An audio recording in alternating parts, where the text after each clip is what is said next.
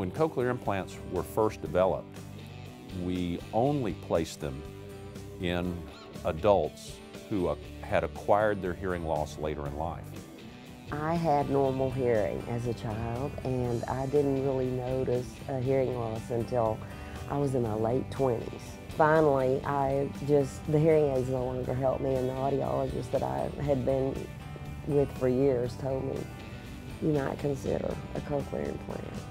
It is because those adults already have in their brain the language abilities and the hearing abilities that they've acquired over their lifetime that we can truly determine what it is a cochlear implant is able to accomplish.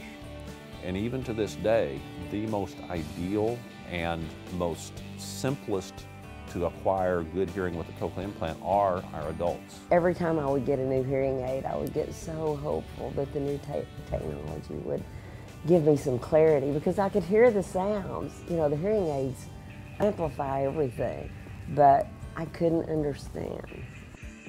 Until after I had the surgery, I didn't realize really how depressing it had become. It has just been amazing.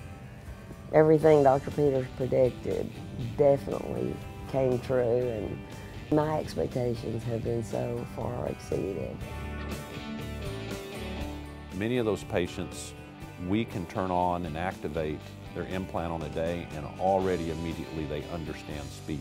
It is a often tearful process because many of those patients are now hearing things they remembered hearing many years ago and hadn't heard them for a long time.